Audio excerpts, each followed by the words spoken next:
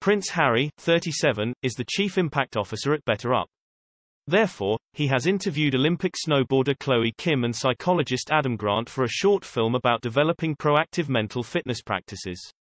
In his interview with Chloe, Harry asked, "How would you describe your relationship between the mind and the body, when it comes to operating at peak performance?"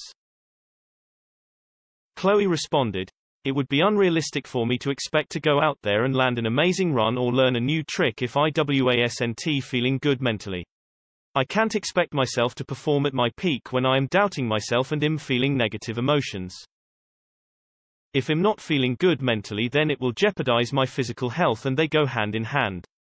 So for the past couple of years, I've just been prioritizing that, listening to my body, and am in such a better place." Throughout Chloe's answer, the prince nodded continuously and uttered "yep" and "him" sounds. Judi James, a body language expert, analyzed Harry's interviewing skills in this short clip from Better Up. She claimed, "Harry's body language here looks amazing. But it is more suitable for an interviewee than someone trying to make the other person relaxed and able to open up during an interview he is hosting. Sitting back in his seat like this with his knees splayed is a power pose. He taps his hand on his leg and his blink rate is staccato, suggesting he is setting the pace rather than giving the power to the interviewees. His feet are stacked one on top of the other, which might be a distraction." What do these poses suggest about Prince Harry's body language?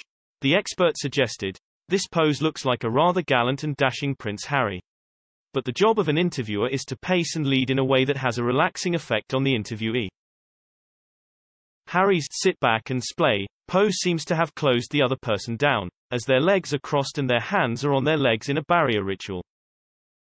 The trick is to mirror first, then pace and lead, meaning Harry could try looking a little less confident himself first to create empathy, slowly encouraging the other person to adopt a more relaxed pose as they chat.